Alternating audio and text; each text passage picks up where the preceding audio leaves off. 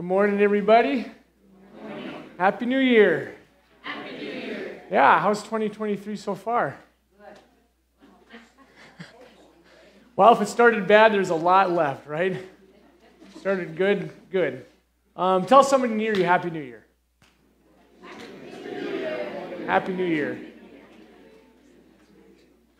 Good to be back with you all. I like to call the first Sunday after Christmas, this is the Sunday of the Frozen Chosen, because you're in church. Thank you. It's not just me and Debbie and the Holy Spirit. God bless you guys.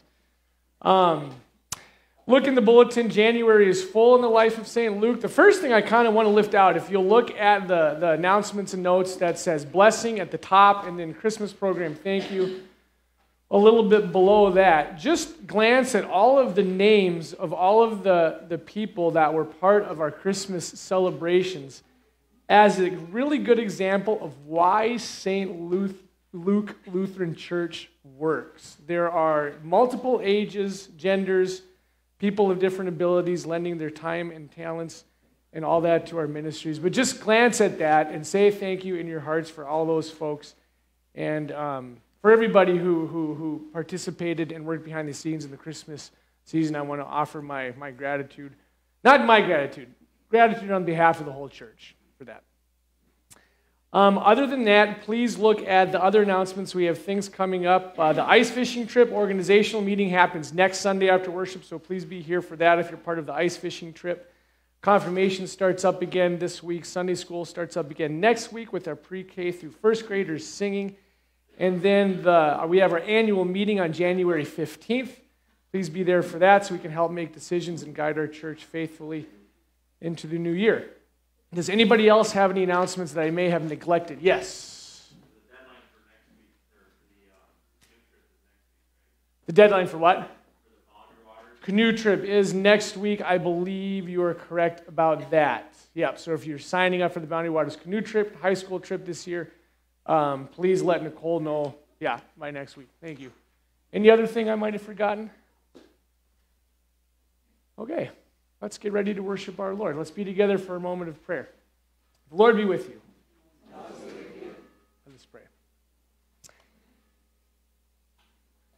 Lord, thank you for bringing us into a new year. Thank you that we got to wake up with breath in our lungs, hopefully with food on the table, and after celebrating your birth among friends and family.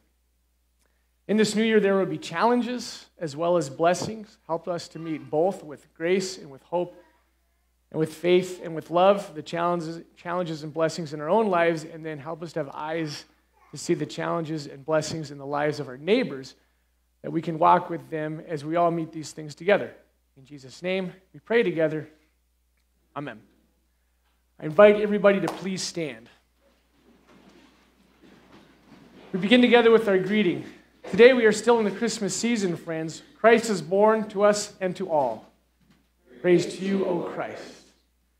O Lord, as we marvel at the miracle of the birth of Christ, let us remember that his birth was necessary because we are born a broken creation and in need of forgiveness. We confess to you and to one another our failure to be the kind, forgiving servants you created us to be. Have mercy on us. Turn us again to you and uphold us by your Spirit so that we may live and serve you in newness of life through Jesus Christ, our Savior and Lord. Amen. Behold, friends, I announce to you that the grace and mercy of the Christ child is reborn in you on this day.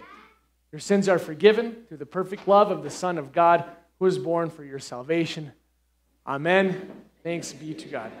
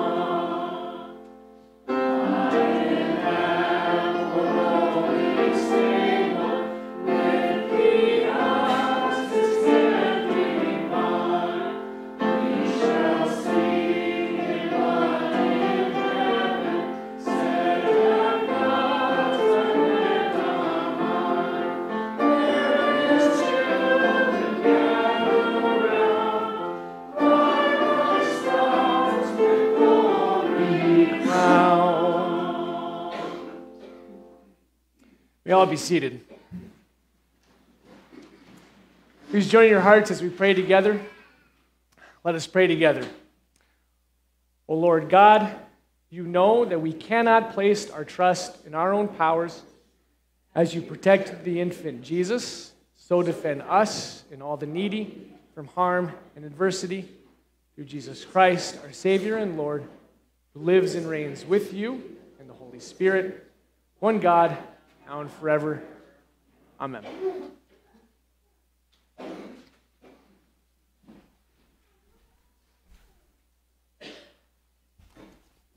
The first reading is from Hebrews, the second chapter. In bringing many sons and daughters to the glory, it was fitting that God, for whom and through whom everything exists, should make the pioneer of their salvation perfect through him who suffered. Both the one who makes people holy and those who are made holy are of the same family. So Jesus is not ashamed to call them brothers and sisters. He says, I will declare your name to my brothers and sisters in the assembly. I will sing your praises. And again, I will put my trust in him. And again he says, here am I, and the children of God has given me. Since the children have flesh and blood, he too shared in their humanity, so that by his death he might break the power of him who holds the power of death, that is, the devil, and free those who all their lives were held in slavery by their fear of death. For surely it is not angels he helps, but Abraham's descendants. For this reason he had to be made like them, fully human in every way, in order that he might become a merciful and faithful high priest in service of God, and that he might make atonement for the sins of the people. Because he himself suffered when he was tempted, he is able to help those who are being tempted. This is the word of the Lord. Please stand for our gospel acclamation.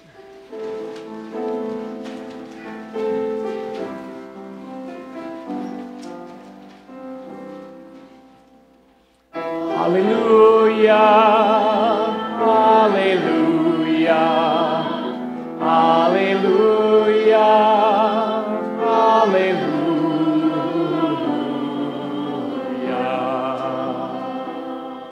hallelujah, hallelujah, hallelujah, hallelujah.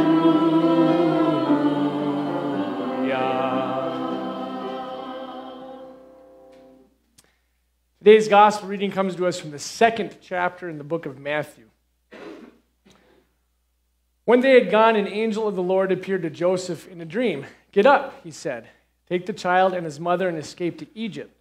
Stay there until I tell you, for Herod is going to search for the child to kill him. So Joseph got up, took the child and his mother during the night, and left for Egypt, where he stayed until the death of Herod. And so was fulfilled what the Lord had said to the prophet, out of Egypt I called my son. When Herod realized that he had been outwitted by the Magi, he was furious, and he gave orders to kill all the boys in Bethlehem and its vicinity who were 2 years old and under, in accordance with the time that he had learned from the Magi.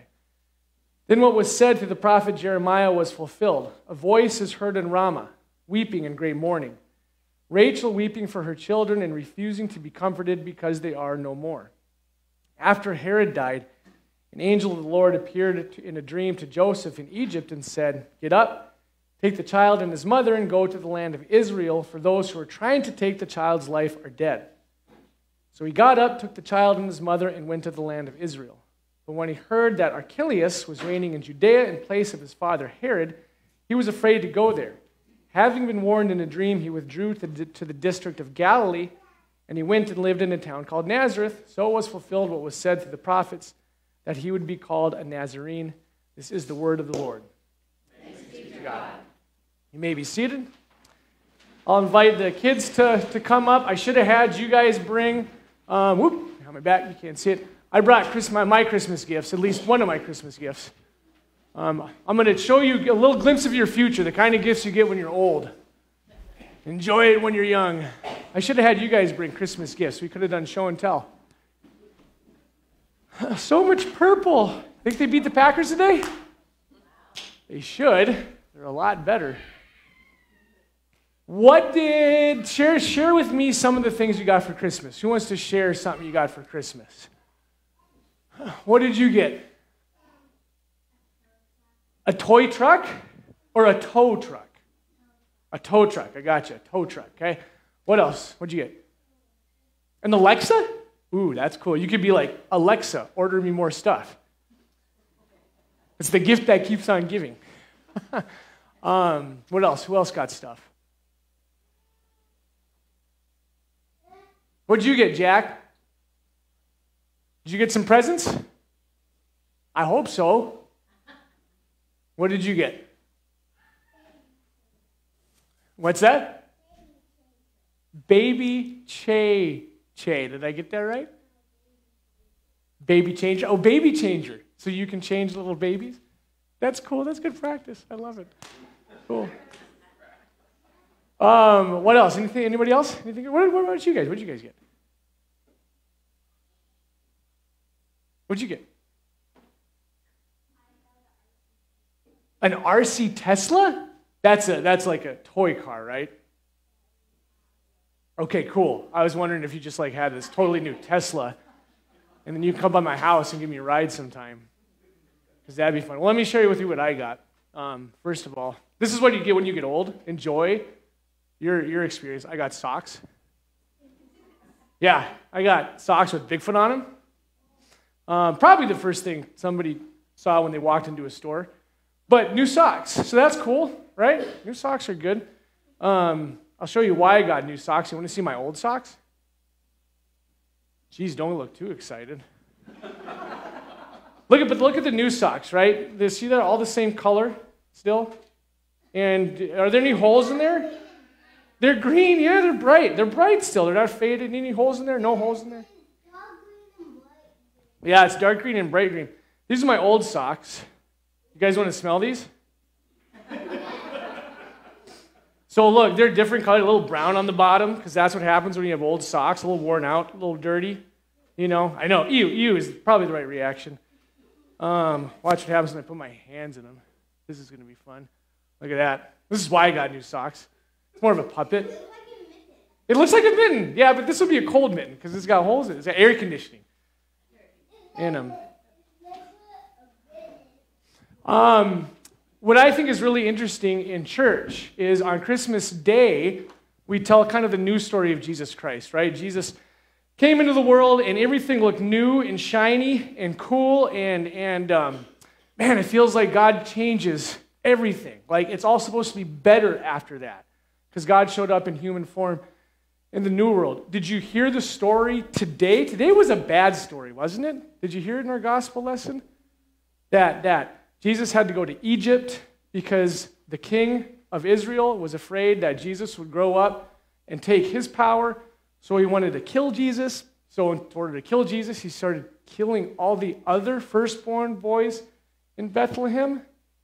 It's weird. It's like this new story of Jesus is all of a sudden thrust into the old story where people just keep killing other people and tyrants keep trying to keep their power and the world isn't as shiny as new as we thought it was going to be. It's kind of that old world where people hurt people and people get hurt. Doesn't that kind of stink? Everything's supposed to change. But in chapter 2, it's like, it's kind of the same. What's cool, though, is that Jesus ties his story to our story, right? Jesus doesn't come and be like, well, I'm going to have a separate story. And so if there's tyrants in the world, people that hurt other people, well, Jesus gets hurt for us too. That's what Eve read today from Hebrews. If there's death in the world, Jesus actually experiences death too. What's great, though, is that we're now tied to Jesus' story. So death is not the end. And tyrants and the powerful, hurting people who don't have power, is not the end. Jesus brings all these new things to our story. We still experience all the old things, but Jesus brings all the new in the midst of the old too. Should we pray together? Let's pray together. Ready? Let us pray. Lord, we thank you for tying your story to ours. help us when our story still seems old. You came, you are here, you are present, and the powerful still oppress the weak, and sin still has a claw and an anchor in our lives. Yet you have given us something new, resurrection in the midst of death, forgiveness in the midst of sin, justice in the midst of oppression. Thank you, Lord, for tying your new story to our old one. In Jesus' name we pray. Amen. You guys may go back to your seats. I'm very happy to see you in the new year.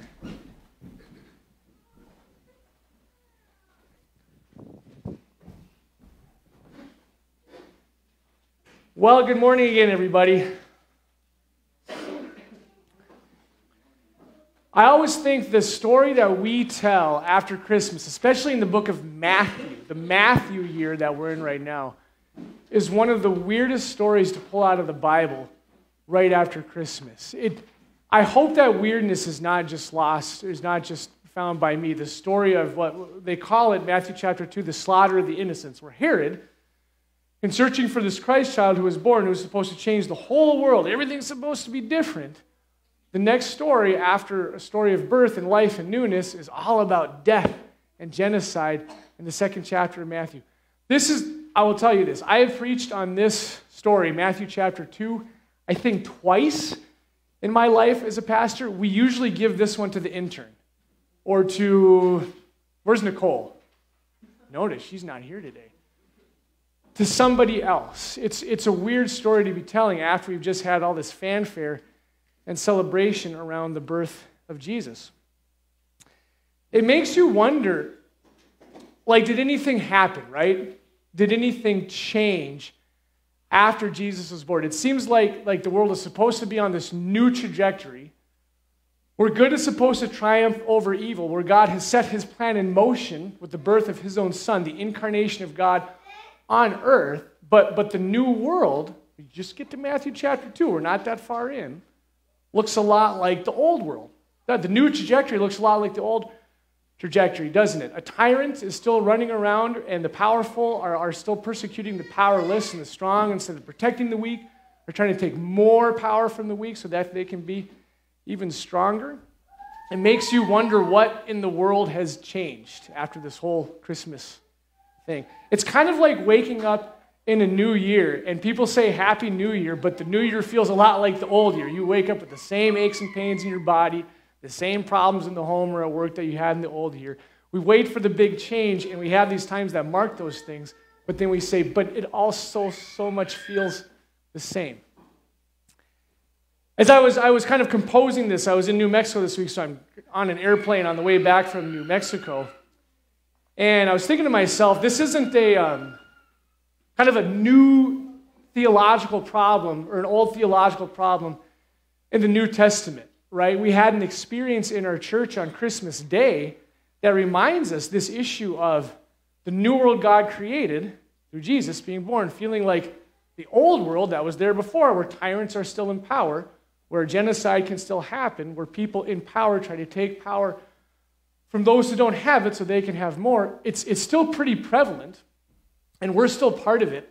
On Christmas Day, if you were here for our kids' concert, you had the experience of seeing our person who's been connected to our church for a little bit, little 9-year-old refugee from the Ukraine.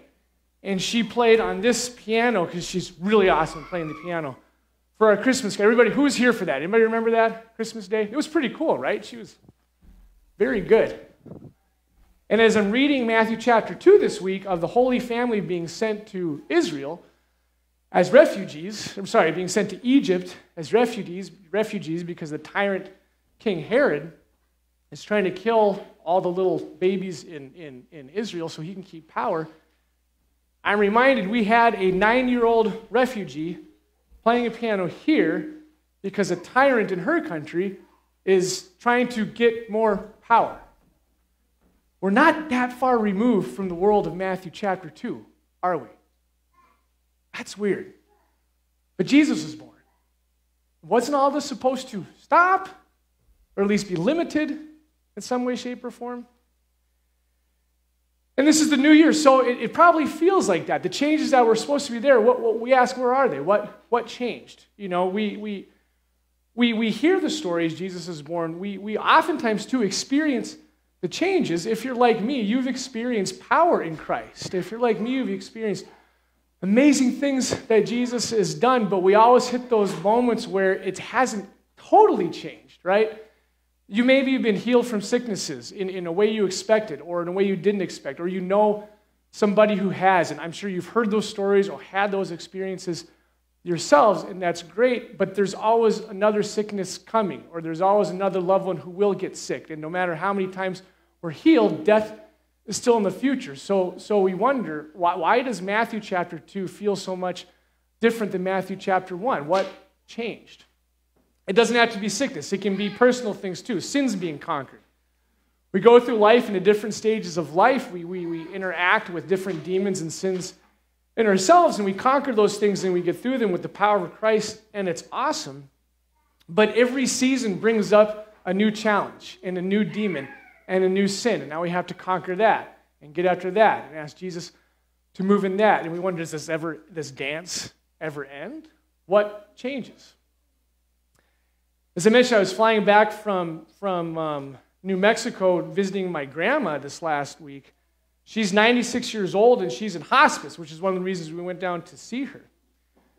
And that's a blessing, to be 96, and still in full grasp of her mental capacities, surrounded by loved ones as she's looking at the last year of her life. It's a deep, deep blessing. But I'm reminded that death is still a thing. Death is still coming. And we had Matthew chapter 1, where Jesus was born, and the Christ child came, and the world's supposed to be different. But then we get to Matthew chapter 2, and death is still here, and it makes you wonder, well, what's changed? We'll get to what's changed, but the first thing we need to acknowledge in the first place, especially because chapter 1 and Matthew chapter 2 butt up right against each other, whatever God has done, sending Jesus in our world is not God creating this alternate universe where now if Jesus touches our life, death all of a sudden goes away. It's not God setting up this alternate universe where if Jesus touches our life, it means that people in power no longer oppress the weak to get more power. Whatever the change means, it doesn't mean those stories are over. Those stories continue. It seems like the first thing that it means is that God now ties his story to those stories. God doesn't remove himself from the refugees who need to flee foreign countries and escape and be protected somewhere else. That story is now God's story. It's like God said, okay, if that's going to be your story, if you're going to live in a world where tyrants are going to search for tiny babies and try to get rid of them before they can grow up and defeat the tyrants, I will make that story my story too.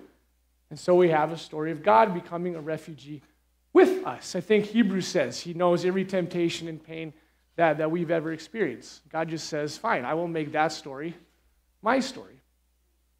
If we have stories where a family has to flee to another place to be protected, where they're not safe where they are, and in that new place they have to rely on the care and love of others, God himself says, well, if that's going to be your story, in Jesus, the thing that's changed, I will make that my story. It will not just be your story. It will be my story with you.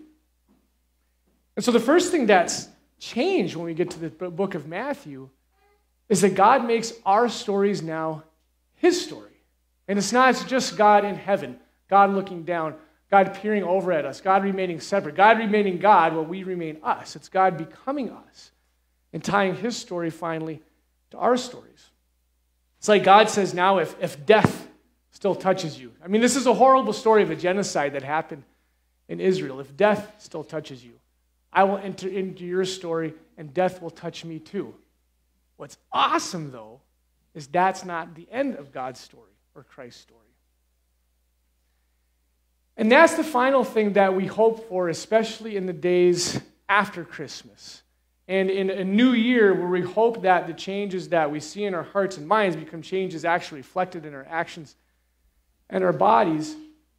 If God ties his story to our story, then our story is also tied to his story.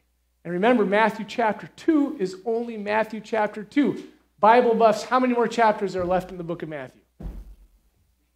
There's 28 chapters in Matthew. We have 26 chapters to go. If God's story is tied to our story, and if we become refugees, he becomes refugees. If we experience death, he experiences death. By the end of the book of Matthew, God experiences resurrection. Well, we get that too. Remember, he tied his story to our story, so ours is tied to his. We get resurrection. If by the end of the book of Matthew, God receives new life, we receive new life.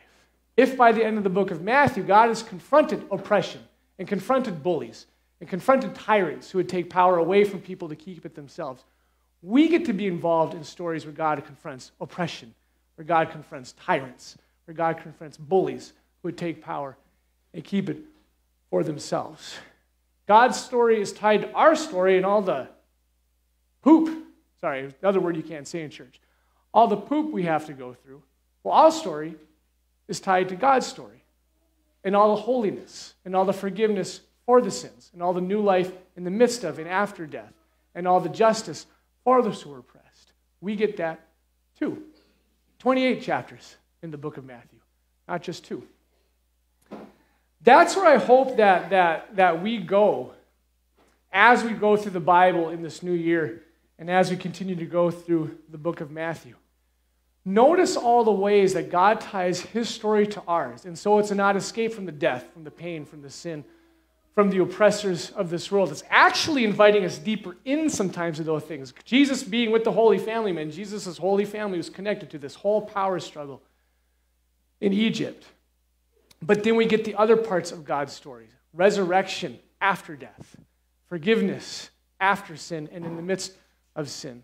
The strength as a community to meet bullying and oppressing and tyrants, not to run from them or be afraid from them, to understand that the power of God is something to say amidst those things. We get to tie our story now to God's story. That is the thing to look for in the new year. How are these stories weaving themselves into each other such that we see God in ours and we see ours in his? Amen. It's a cool thing to look for in the new year. Please pray with me.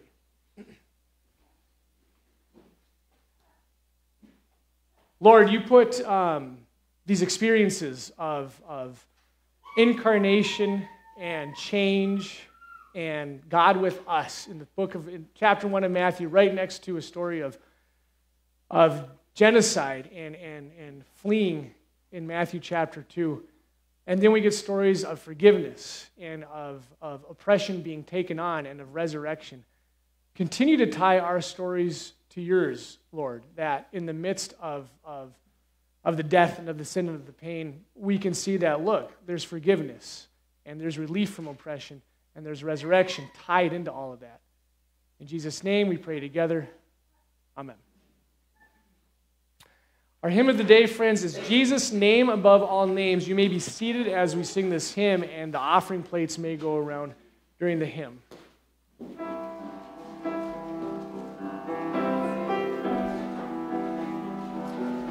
And if you're new to St. Luke Lutheran, we invite the kids to bring offering right up here for our ELCA Good Gifts.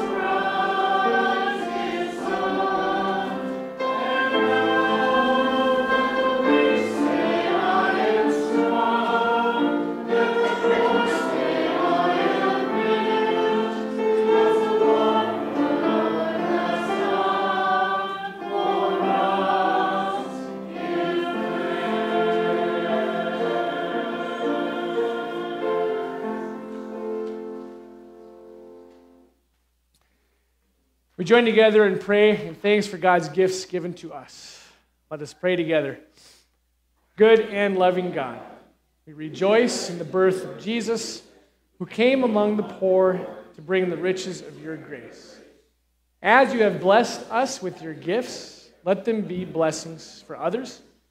With the trees of the field, with all earth and heaven, we shout for joy at the coming of your Son, Jesus Christ our Lord.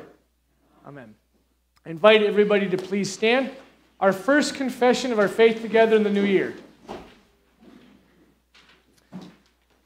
With one voice, we profess our faith. I believe in God the Father Almighty, creator of heaven and earth. I believe in Jesus Christ, God's only Son, our Lord, who was conceived by the Holy Spirit, born of the Virgin Mary, suffered under Pontius Pilate, was crucified, died, and was buried. He descended to the dead. On the third day he rose again. He ascended into heaven. He is seated at the right hand of the Father, and he will come to judge the living and the dead. I believe in the Holy Spirit, Holy Catholic Church, communion of saints, the forgiveness of sins, the resurrection of the body, and the life everlasting. Amen.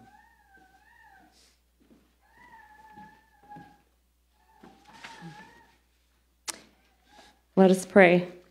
With wonder and thanksgiving for Christ's coming into the world, we pray for the church, the life of the earth, and the whole human family. Holy God, you have given the church the holy name of Jesus, and in him we are your beloved children. Unite us in mission through the power of his Spirit. Make us worthy of the name we bear, the name in which we pray. God of grace, hear our prayer. Renewing God, restore your glory to the earth. Awaken humanity to our kinship with all living things that depend on your provision. Teach us to care for the earth and safeguard its treasures for those who come after us. God of grace, peacemaking God, reconcile the nations. Lead those in conflict into negotiation, especially in areas of religious or ethnic strife. End acts of aggression and violence carried out in your name. God of grace, hear our prayer. Delivering God, rescue our siblings in any danger, especially in communities where a disaster and disease threaten. Move those in authority to respond with speed and compassion. We pray for the safety of first responders, healthcare workers, and all who protect us. God of grace, healing God, raise up any who are bowed down with illness or sorrow. Deepen our care and concern for one another. We lift to you all who are undergoing transition in relationships, occupation, living situation, or health condition. We especially pray for Keith, Dolly, Sarah, Judy, Nancy, Larry, Jan, Neil, Dave, Jen, Marilyn, Karen, Kelly, Rich, Peg, and the family of Tammy and Troy Upsall. God of grace, saving God, redeem us and grant us eternal peace. We give thanks for the faithful departed who now rest in your undying love made known to us in Jesus our Emmanuel. God of grace, pondering the mystery of eternal love made flesh in Christ Jesus, we commend all for whom we pray to the mercy of God. Amen. Friends, today may the peace of Christ be with you always. Share a greeting of peace or a happy new year or whatever way you want to do with somebody near you.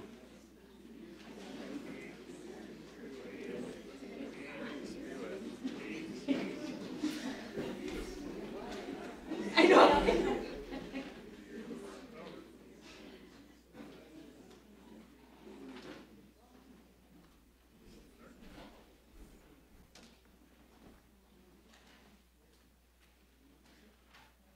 Gather back together. Join together in celebration of our Lord's Supper. In 2023, may the Lord be with you. Lift up your hearts. Let us give thanks to the Lord our God. It is right to give him thanks and praise.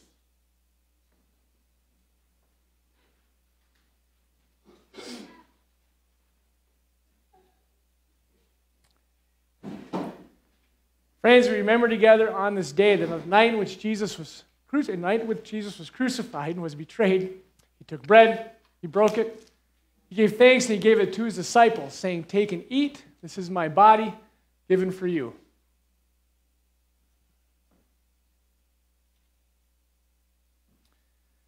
Again, after supper, Christ took the cup. Having given thanks, he gave it to all to drink, saying, "This is the new promise in my blood, shed for you and for all people, for the forgiveness of sins. Do this for the remembrance of me."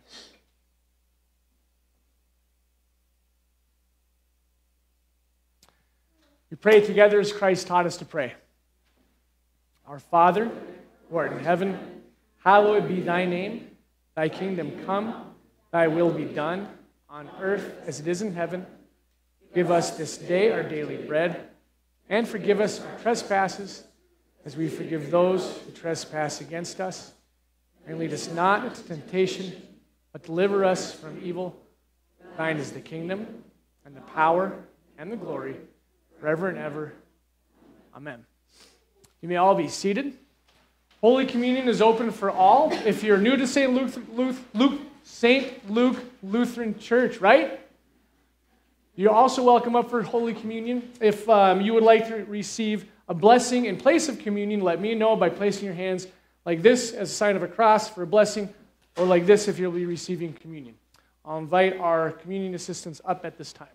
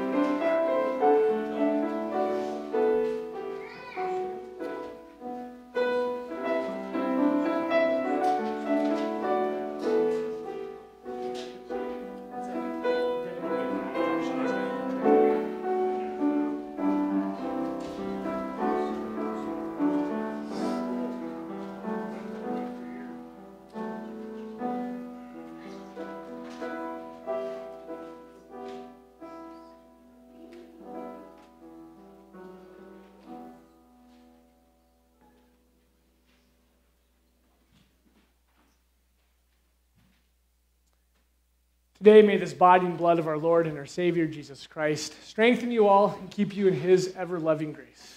Amen. I invite everybody to please stand. We pray for thanks for God's gifts given to us. Let us pray.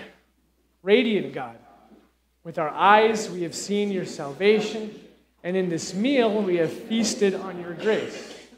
May your word take flesh in us, that we may be your holy people, revealing your glory made known to us in Jesus Christ, our Savior and Lord. Amen. Friends, on this day, may the Lord bless you and keep you. May the Lord make his face shine upon you and be gracious to you. May the Lord look upon you with favor and give you peace. In the name of the Father, and of the Son, and of the Holy Spirit. Amen. Hopefully you could hear that. Our final hymn is Good Christian Friends Rejoice together. It's hymn 288.